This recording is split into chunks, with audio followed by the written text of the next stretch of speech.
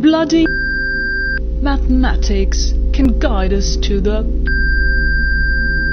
truth. War is the best business ever, and history is written by the conquerors. It's now time to let the people be the conquerors, beginning with a silent revolution. So what can you do to change how the world is developing? Actually, not much. We, the zombies, are used to being directed to what we think we need. Human beings are machines, levers which may be grasped and turned, and there is little real difference between automating a society and automating a shoe factory. But still, you want to change how the world is developing? First, you need to develop yourself into a self-thinking, self-sustaining person. This means that you are responsible for developing a number of skill sets. The first skill set you have to develop is your intelligence. The first step in becoming intelligent is the wish to become intelligent. You just have to say to yourself that you want to be intelligent. Then read, study everything that crosses your path, and study the things that you think are important for the future developing of yourself and the world. The second skill set you have to develop is the ability to solve one's problems and the development of readiness for catastrophe. Example: if your radio breaks down, don't buy a new one, but try to repair it. The development of these skills will be crucial in the catastrophic world. Also, begin storing food and other stuff, like tools, toilet paper, soap, everything that will not perish. Books covering a wide range of practical information as well as entertaining books.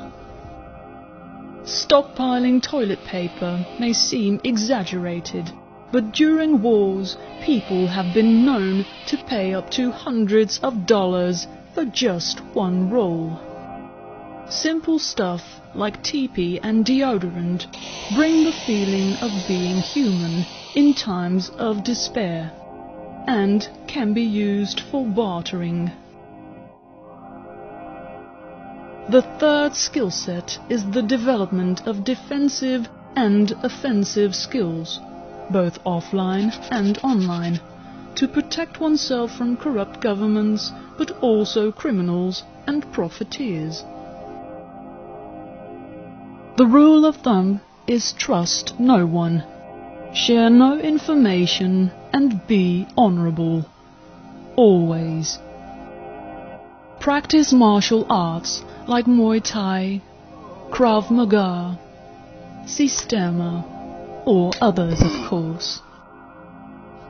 For a start in online protection, I will give you a summary of a document with the name Secret 020, which you can find on the internet. It's a document written by those twats from Anonymous. It's good though.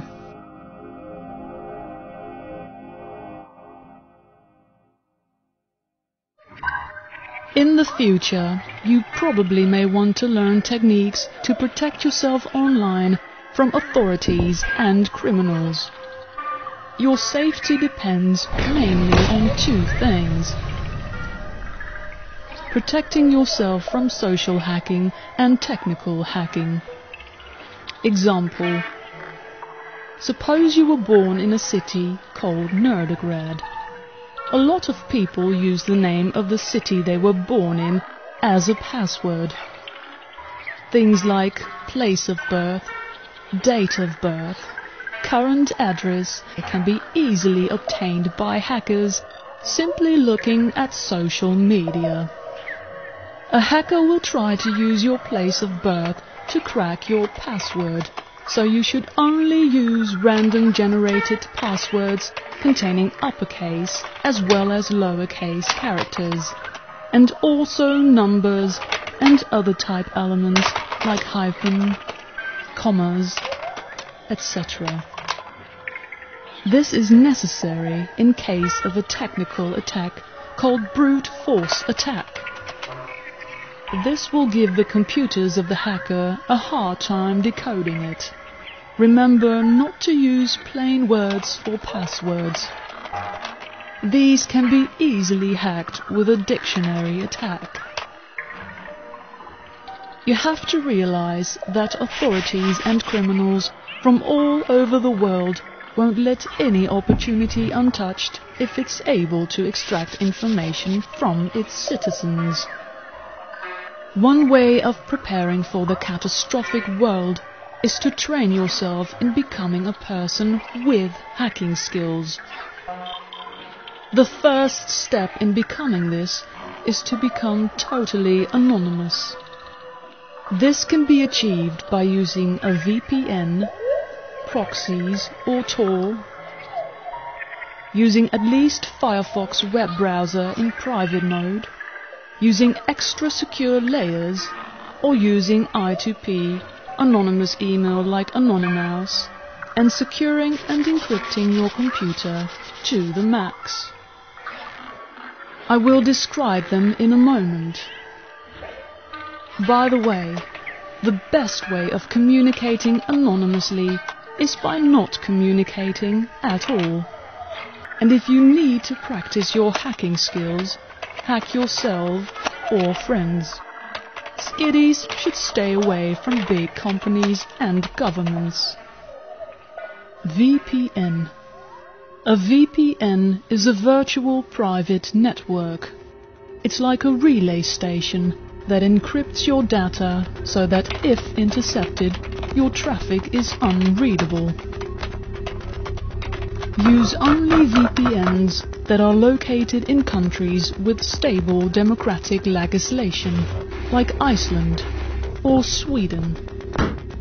But only use commercial VPN and pay them with services that don't leave a trail, like Ucash.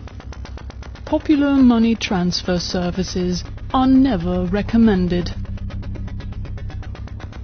You must not only encrypt your data, you should also anonymize your computers and the parts that are inside your computer by changing the MAC addresses of the individual parts of your computer.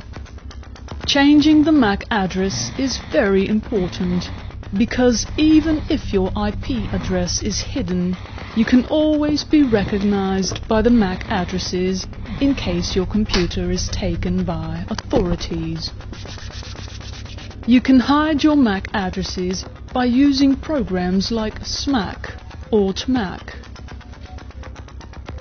For anonymous communication with anonymous Nancys about anonymous idiotics, use IRC SSL port 6697 using vhost.